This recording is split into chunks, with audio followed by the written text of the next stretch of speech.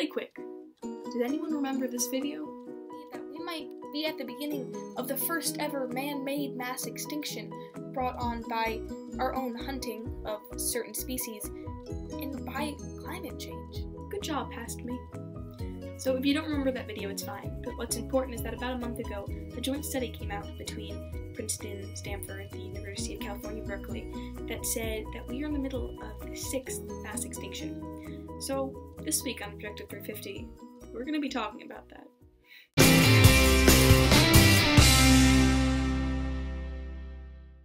One thing I'd like to stress is that the scientists who ran the study used extremely conservative numbers.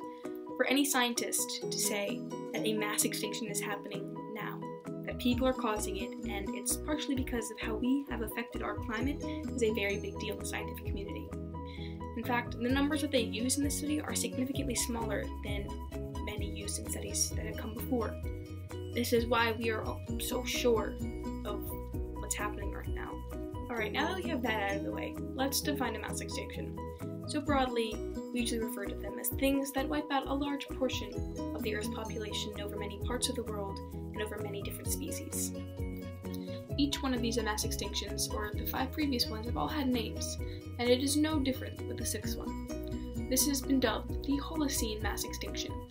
We derive the term Holocene from the Holocene era, which is just one geological epoch that begins around 11,000 years ago, and basically it marks the beginning of humans settling down, when human civilization can start to grow, when we stop being hermits and we start growing corn and agriculture and wheat, we learn to write and do math and become sophisticated.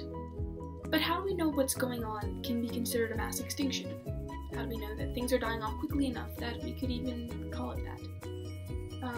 The answer kind of lies in the math of the issue, which I like. In the last 100 years, since around 1900, 69 mammal species have gone extinct, and about 400 vertebrate species have gone extinct. This is very bad. In fact, we have not seen this kind of rapid dying off since about 66 million years ago, when the dinosaurs died. So what the scientists who conducted the study have done is they've taken current extinction rates and compared them to background extinction rates, or just extinction as a consequence of evolution.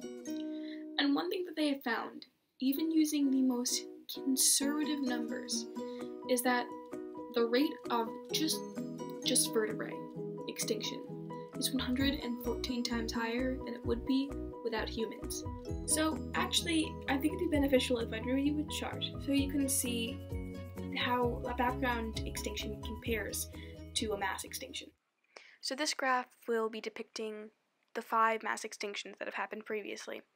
I'm going to be drawing a diagonal line down roughly the middle of this graph, and anything below that line constitutes background extinctions, extinctions that happen naturally, and anything above, of course, is a mass extinction. Now, the reason why the 6th extinction is not included in this is because we are currently living it.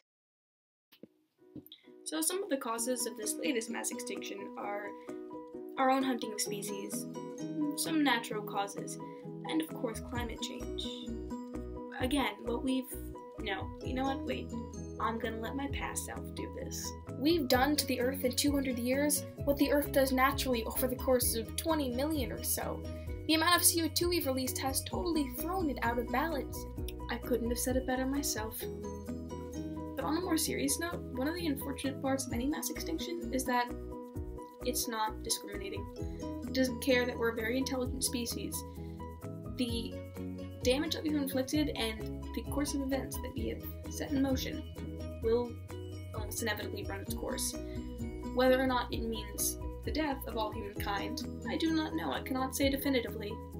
I do not have that kind of foresight. However, I do know that climate change will not yield to us. The best that we can do is mitigate its effects starting now, and that will give us the best chance of saving a lot of the species on the Earth, or at least some, and hopefully ourselves.